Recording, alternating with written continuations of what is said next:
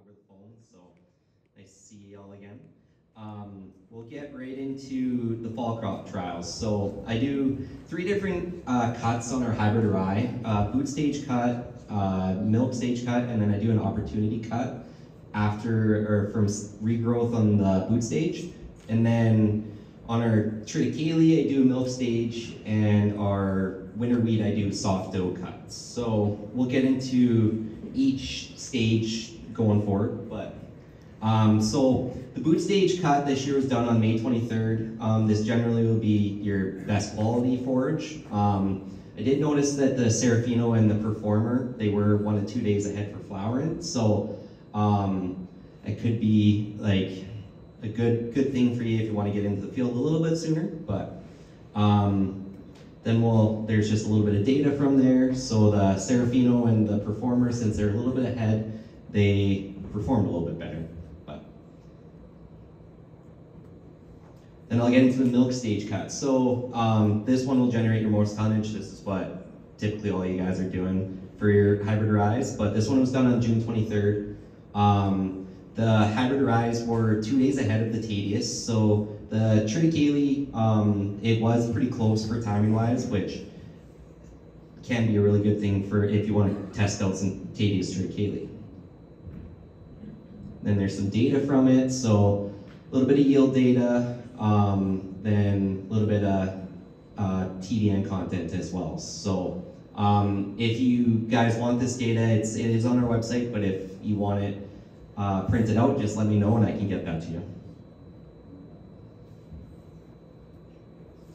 And then yeah, this opportunity cut. So the regrowth from the boot stage cut generally will give you about 60 to 70% of what you got for tonnage on your boot stage cut. So if you have that opportunity, it can be a good option, but generally this may not work for most producers. So, and then the winter wheat so that was taken on July 19th, so just about 2 months after. And then the winter wheat, so our wildfire and our cold front, they were taken off on July 7th. And they tested pretty well, but I can't guarantee 20 metric ton, but you never know. All right, so here's just a picture of our fall crop trials this year.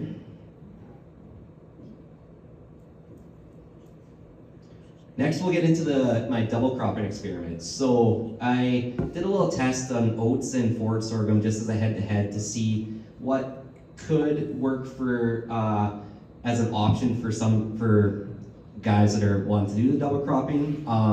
Oats, they generally are going to come off sooner, so if timing is an issue, that's going to be your best option. But sorghum, if you're allowed, or if you can let it sit in the field a little bit longer, you're going to generate some really good tonnage. So these plots were planted on June 2nd, which would be timing after the boot stage cut, and that's generally why the harvest dates are a little bit sooner than what you would from a milk stage. But timing for this, for double cropping, yet earlier is always better. I mean, as soon as you can get your rye off, give it some time and then get the oats or sorghum in right after. The sorghum is a good one to have for, maybe if you have the option for grazing in the fall. It does stand well. So if you get early fall, early snowfall, all that sort of stuff, it will stand through it just like corn does, so you can graze through that. Or you can take it off afterwards for swath grazing. So here's kind of a time-lapse photos of the plots that I did. There's a few more, but you couldn't all fit on the slide here. So on July 14th, so that's just over a month, you're getting some good growth there. The oats came in a little later, but they came in pretty strong. So on the sorghum, I planted a little heavier on these than you generally would on your production field. You're shooting for 10 to 12 pounds per acre for your seeding rates, so it's not a lot of product going down, but these ones, you can tell that the sides, they ended up getting a little bit taller than the middles there, just for that reason. Then here's a field that actually got planted this year after it had a dry. So this producer ended up swath grazing it, still has cows in it. They've been in there for a month and a half now, and he sectioned it off. So I think he's still on his second section, so he's getting some good head days out of it. So he went at 12 pounds per acre on this. All right, so then we'll get into there's a lot of information on the spring crop trials here. We had a lot of products in our spring crops. We had 14 different barleys, 3 soft wheats, and 5 triticales. Then we had a mix of, we blended products as well. We blended the barley and then we blended the soft wheats and trits just to see as a comparison. Start off with the barleys. You can see there's a little bit all over the place. Our plots, they got sprayed a little late with a PGR, so they were a little stunted, but still some decent numbers to show the comparison there. Like generally this Forage or Esmo would be a little bit higher. They just got a little bit hurt on it, but AB Hague did win this one for this year. I think it came out just over 15 metric ton per acre. Then we'll get into soft wheats. So soft wheats and trit. And soft wheats, awesome, came out on top on that. These were also kind of stunted, and I took these a little late. Summer holidays got in the middle of everything. So, but the overall, they all showed well. They had some experimentals in there from the Field Crop Development Center. So those are the number varieties. But overall, the Sunray kind of came out for certified varieties, and then we didn't have Surge Trit so in our plots this year. That one, it's going to be in the plots next year. It's going to be exciting for Forage. Greg will talk about it more after.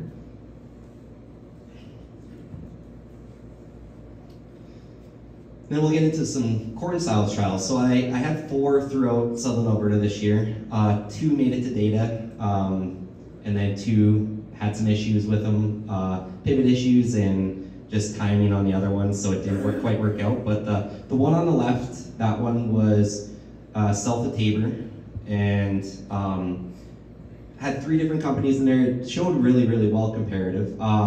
The 4386, which is HDRR, high digestibility product. Generally, you're planting at a lower plant population. We'll go into that after, but it got second by a narrow margin there, so showed really well.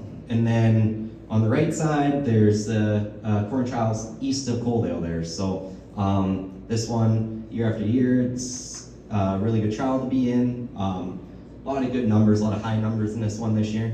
I know Byron is probably pretty happy with that, but the 6180, it showed really well in this, and excited about that product for Southern Alberta going forward. Here's some pictures of the plots throughout the year. On your far left there, you got the 6180. In the middle, you have the 4386. And on the right, you have the 4076. So 4076 is the HDRR2, but it doesn't need to have a lower plant pop compared to the 4386. The reason why the 4386 is a lower plant pop is it's called a leafy product. So it's a non-fixed year, so you need to give it a little bit of room to grow.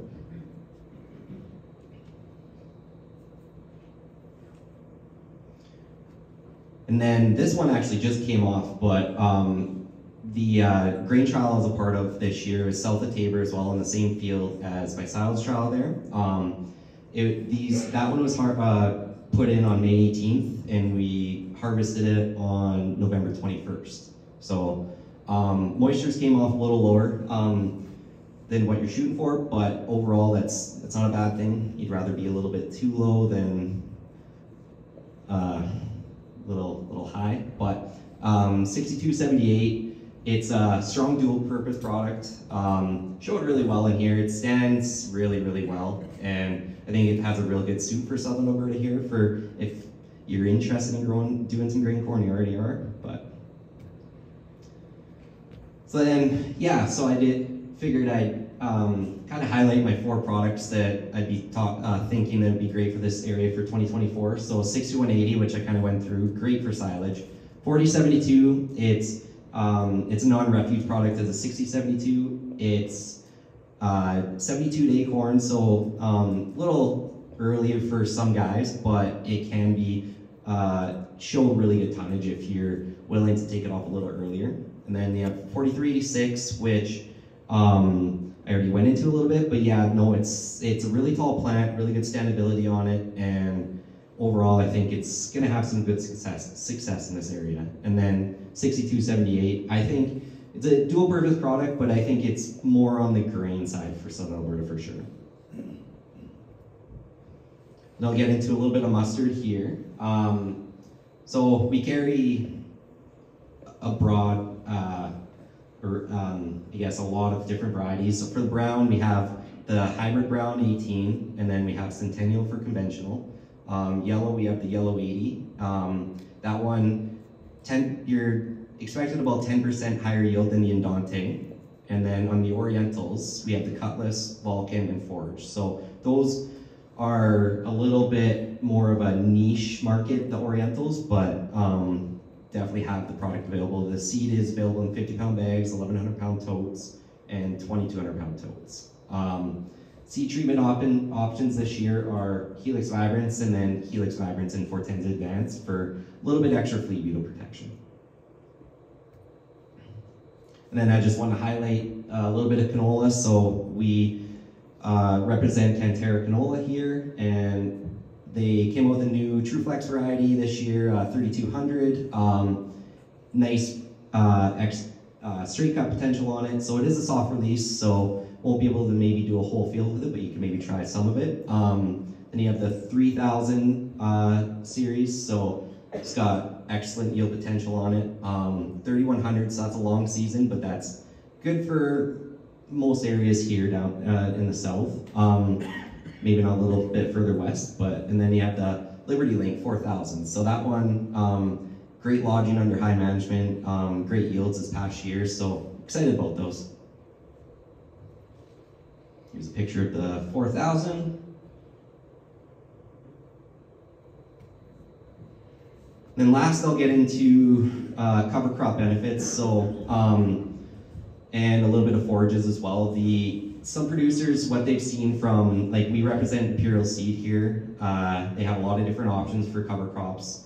They have custom blends for grazing and or soil health, so like the potential that you can see from it is grazing options, can help with your soil health, compacted soils with radishes and turnips, and then we also have our fall rye. Growers who spread fall rye on their potato hills in the fall and gain speed in the spring when they're power hilling. So yeah, there's lots of options for if you're interested in cover crops to seed from early spring to late fall.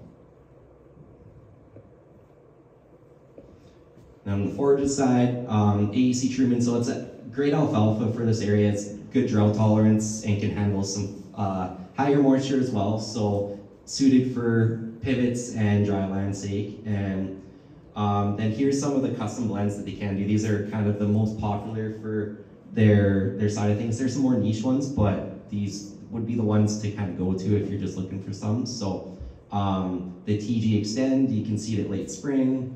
Soil Enhancer, it's gonna help build that nitrogen if you're looking to do that, plus you can get some grazing out of it. So that one you seed late summer. And then fall grazer, it's a midsummer seed and gives you a lot of great grazing option into later fall. So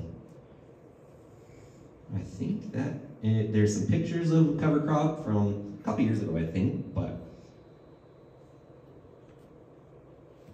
and that's it. So any questions? I went through that pretty fast, but. Corn, forage trials, yeah. Mustards, cover crops. Any questions on there? Maybe I'll get started on a yeah. How much nitrogen do you put on your sorghum? On that, my trial this year is just on the fall. I think we had 200 pounds of actual N, but generally, like, I'd probably say you need around 150 pounds for good sorghum. Like the Forage sorghum variety, it's an 84 day, so it's not gonna be a full season like corn, let's say. So, but I'd say to generally get a good tonnage out of it, you're gonna need about 150 pounds. Yeah, like in our demo plot there, then we had just spread in the springtime, or was it even the fall? Might have been the fall. I don't know. I'd have to think now. Yeah. I think it was the spring it got spread on, and on that plot, so that sorghum would have got planted a few weeks later, so it would have got similar fertility to our rye and winter wheat and our triticale field. So probably on the higher end, I would assume, of what most people would be doing. Yeah. Yeah. Well, I was going to ask you, what are your thoughts on year to year? Like last year, we had so this year the winter wheat did really well in our forage trials. Yep. Last year it was the triticale did really well, and typically the rye is always really consistent. And the winter wheat, you know, it's always late for silage, whereas the rye is early. And then the trig, I was surprised, only 2 days kind of to heading, or to milk. Yeah. It was to milk, right? That was the milk. Yeah, so only 2 days behind the rise to milk. So I was surprised how fast that triticale moved, actually. So Yeah. any comments on how people are seeing that, or?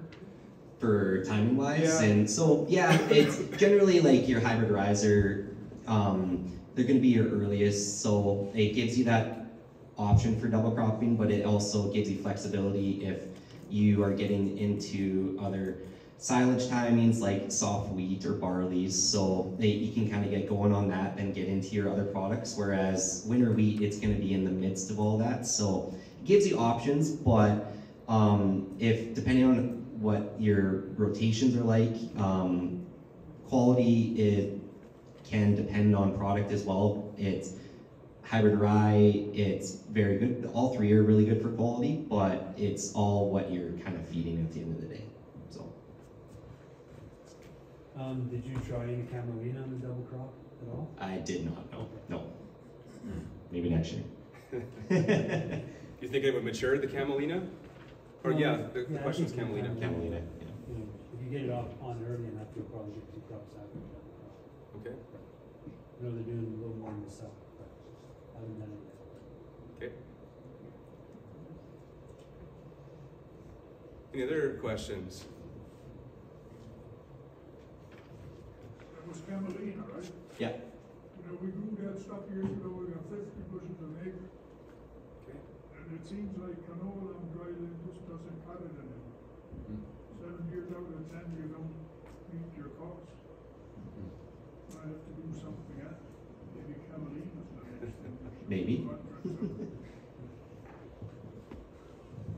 Yeah, and I think dryland, I mean, most of what Blair was talking about today was irrigation. Yeah. So the challenge of dryland on double cropping, that's kind of probably not a thing. No. We're just lucky to get one crop maybe on dryland. But for us on our dryland, it's like with mustard prices being where they're at. I mean, if you've got fields that haven't had canola for 5 years, I mean, the mustard prices are still pretty strong, so it's probably another mustard year for a lot of people. But for us on dryland, it's been kind of durum, a pulse, maybe a pea or a lentil, and mustard. But with mustard prices where they're at, it probably makes sense to load up on mustard a little bit, and when we collapse that market because we all grow too much, then we'll switch it out for something else. But the fall rye have done pretty well on dryland, but and even that year where the rain came late, it retillered, and half of our crop was in the tillers that came later that were then taller than the rest of the crop. So pretty versatile crop on dryland actually. Yeah. Do you have any yield data on the hybrid, right? Yes. Yes, that'll be in my presentation. Yeah. Anything else for Blair? Awesome. Well, Okay. thanks everyone. If you have any questions throughout the day, just come find me and I'll answer to my best of my ability.